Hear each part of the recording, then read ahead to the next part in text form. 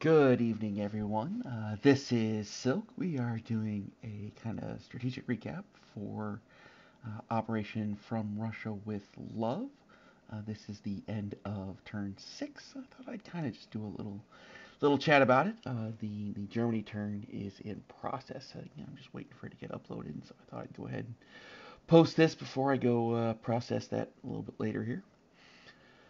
So let's talk a little bit about where we're at. So interesting enough, this is, if you look at the income here, uh, Great Britain being this much higher than Germany is certainly the first thing that calls out at you.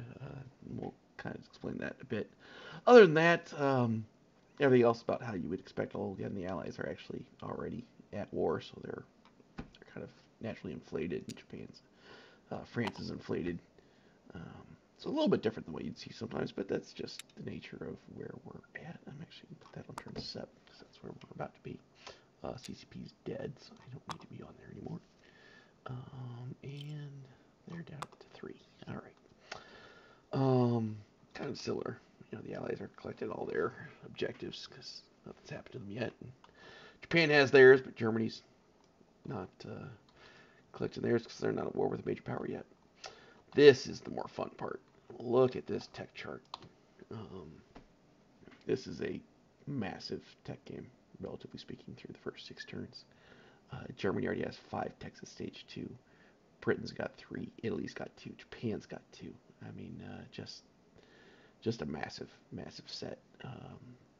Really interesting to see what happens over the next 2 turns here as techs might get completed. It's really a big deal on turn 8.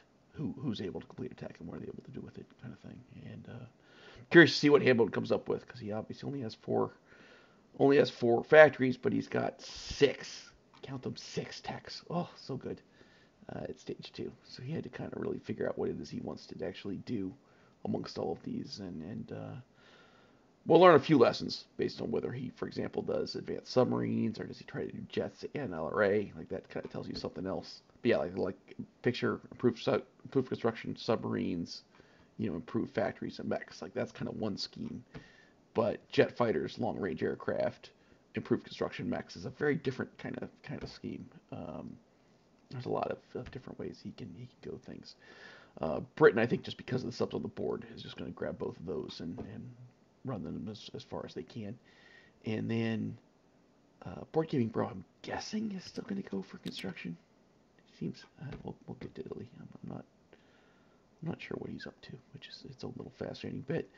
And then obviously Japan is definitely they're totally gearing up for Pacific fighting. So they've got improved construction and large ship construction. I want to call this out though.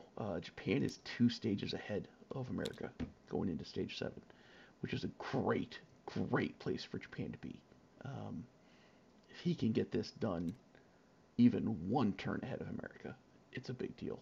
If he can somehow get it done 2 turns ahead of America, that's how you can just utterly dominate the Pacific and get a victory point and win sea battles and the whole bit. The heavy battleships are, if you can get them into built in mass, um, dominate the seas, as kind of what happened at Thunderball. So keep an eye out for that. But I'm very much guessing that improved construction and large ship are going to be what you're going to see out of Japan. Soviets, of course, mine are just exactly what you see here. We're just going to try to kind of scattershot what we can, which is pretty much what the Americans are doing. They're just kind of grabbing um, their techs. He's certainly going construction again and large ship to be able to go toe to toe with Japan. And then the fact that he picked Amphib Doctrine kind of tells me also that he wants to do a lot of naval fighting. So America's going naval, Japan's going naval, and we'll see what Germany comes up with. And Britain effectively is kind of going naval with these two. Um, so that's something to kind of keep an eye on, look out for. As for the actual game board, the big deal, of course, is all of the downside of the turn 6 Dow, in which I did kind of think was coming. I thought maybe he'd go into Switzerland and Belgium and these 2 territories in Poland just to get them dead and off the board. Um, Given the way that you have all your planes available on that turn 6 attack, you don't really need them for Belgium. Belgium, your tank stack will just crush them. So a lot of times you can use those planes to win these fights here in Belgium. are in Poland and Switzerland. And once you have Belgium and Switzerland, there's no French defense in the entire game that can stop you. So it's a pretty strong kind of approach to take. Um, but apparently Hambone wasn't aware of what happened with Poland here, so that actually kind of caught him by surprise. So we'll see how he deals with this. On the plus side for him, I don't actually like the way the War Enthusiast is defending Paris here. I actually think this is a pretty easy puzzle to solve, like these two armies, which is basically, all these units here, which is for 579, 10, 20 units, 10, 16, yeah, a bit over 20 units. These 20 units can just go one and then Lightning War two, and they've got it. Like it's just that simple. Yes, this is 11 militia and 3 infantry, but 11 militia even at threes is only 33 pips. 3 infantry is another 15, so it's 48 pips plus the fighter gets you to 54. Um, that's not a lot. Not for this kind of scale of fight. That army's more than enough to just cut that down. You kind of risk losing a couple medium armor to some lucky ones for target selects, but as long as you eliminate France and only lose 5 or 6 guys, it doesn't matter. Like you're fine. So we'll see if that's what he decided to do or not. And that's actually not counting him using these guys. Um, you may see him use these guys against Poland. We'll see what he does. But he's this is kind of a problem. This many infantry sitting in here, and yeah, we'll see. That's definitely not something I want to see as Germany. So I'm curious to see what how Hambone decides to deal with that. But odds are pretty good that you're going to see Paris fall pretty decisively. You may see some fighting here. This poor dude, he's going to get toast.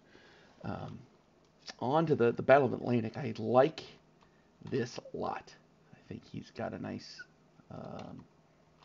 spread out here of just all sorts of stuff everywhere you might want it. He's kind of, you'll notice he's leaving both of these empty as far as his escorts because he wants the subs to go there so that he can kill them with the fighters. Is why that gap is sitting like that. Um, and the plus side is if the subs try to attack somewhere, um, he's got French boats to lose instead. So he's got kind of a nice little touch there. That I can get rid of. That fleet's no longer there.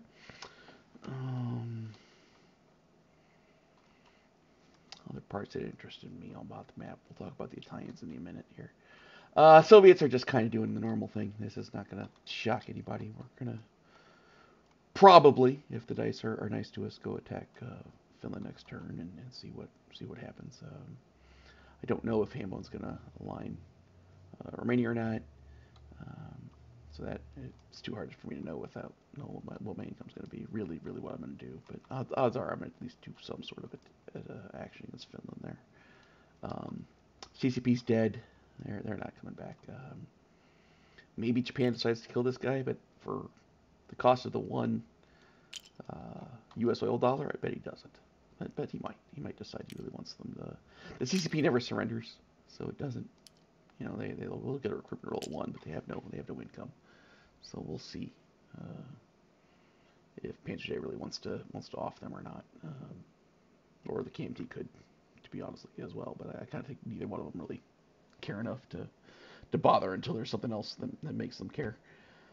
But we'll see. This is the next part I want to show you here is Burma. This is a very, very large army that's sitting here in Calcutta. Global War Enthusiast put a lot of effort between his purchases, his strategic naval moves, and even running it kind of for the African run here to get as many troops into Calcutta as possible. He's going to absolutely make sure that he keeps Calcutta intact. Downside of it is he's got a single guy in Malaya, and he's got 3 units sitting here over here in Sydney. So they're both stripped pretty bare. However, Panzer J is not really built to fight FEC right now. He's got a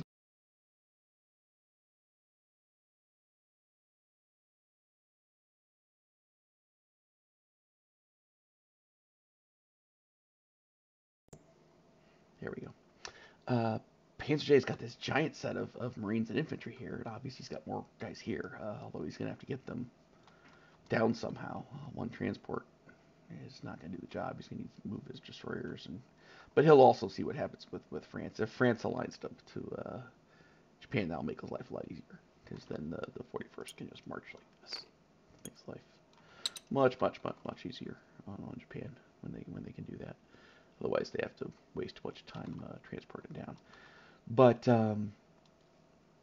yeah, I'm not entirely sure what Panzer J is doing here. He doesn't have artillery, doesn't have any armor, and I just don't know how he's going to fight in the jungles. Like, infantry are not gonna be enough to get that done. And Global War Enthusiast obviously has built 4 A guns to shoot down the planes. So we'll have to see how Panzer J is planning on dealing with that. But maybe he's just decided he's not going to care as much about the FEC.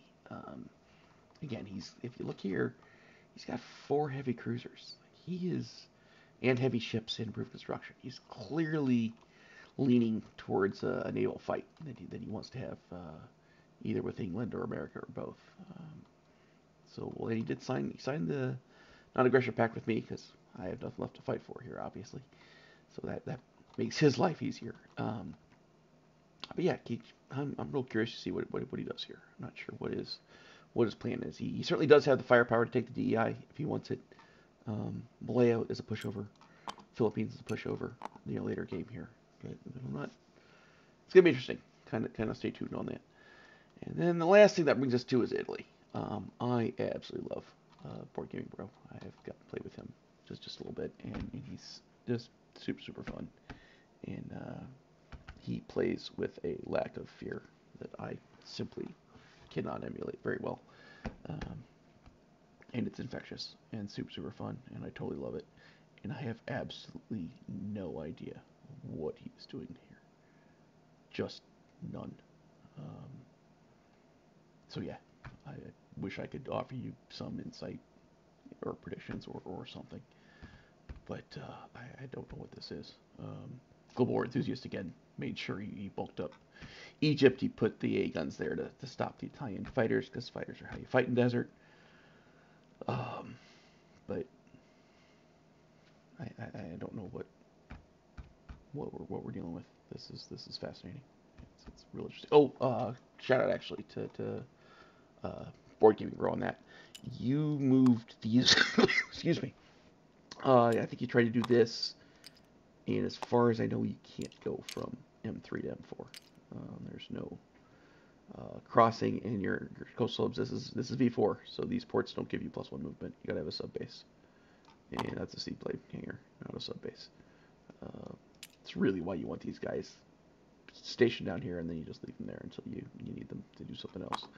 So let us know where these guys are. I'm guessing, maybe they're here. Maybe you put all 3 here. But one or the other. It kind of depends on which. This is also not a great spot, because the same problem. It's 1, 2. No matter what you do, it's just a terrible place to have coastal subs sitting. So let me know where you want those, and we'll get that figured out, kind of thing.